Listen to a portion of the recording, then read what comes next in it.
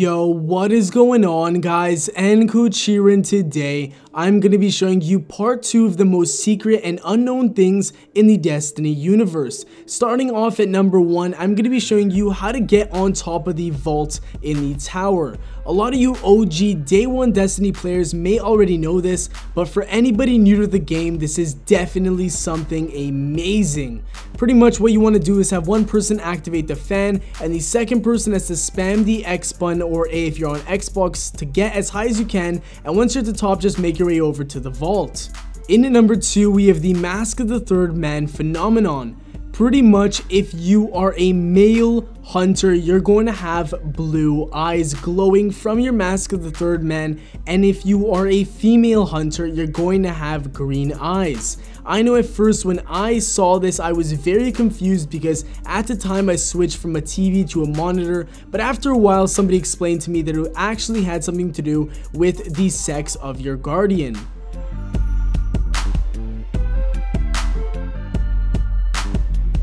I made a video about this a while back, but pretty much the Thunderlord has a perk that it retained from the very early days of Destiny when it was still under production, and that perk is called Lightning Rounds.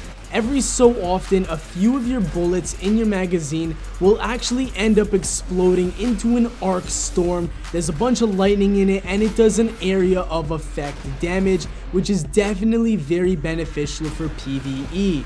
I don't see too many uses of this in PvP. I would stick to a rocket launcher, but nonetheless, a very cool thing that not a lot of people notice.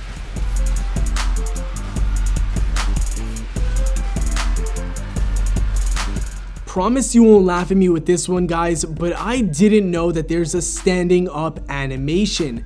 Instead, I would always start to sprint or walk away once I was sitting down and wanted to get back up, but pretty much if you tap down on the D-pad again, you can stand right up. I am seriously mind blown right now. Up next, we have something very subtle that I don't expect a lot of you guys to know about, and that is the difference between the male and female Eternal Warrior exotic helmet. If you know about this, pat yourself on the back in advance because this is something not a lot of people know about. Pretty much, the Titan male has scratches down from the top to the bottom of their eye, and their eyes are definitely very weird shaped compared to the females. They also have a very prominent jawline, while the females look a lot more clean and I guess more narrow. Take a look.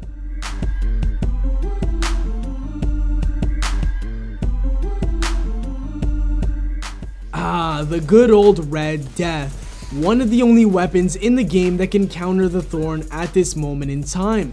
Obviously, it has a perk that if you kill a guardian or an enemy in PvE, you can regen all of your health back instantaneously. But did you know that you don't actually have to kill something for it to trigger? As you can see, I'm shooting at a fallen ship. I take out the ships and my health gets regen just like that. But that's not it. You can actually shoot grenades as well, and they will regen your health. How cool is that? And that's not all, guys. There's actually one more thing that I found you can shoot, and pretty much it is these exploding barrel type things. I don't know what to call them, but as you can see, it works as well. Call me a dum-dum, but I didn't know that you can actually figure out which enemy type you're about to fight in the next wave of Prison of Elders just by looking at the door. I don't expect every single one of you to know about this because I didn't figure this out until 3 weeks after Prison of Elders was launched. As you can see, there's Cabal shields on top of this door, meaning you're about to fight the Cabal.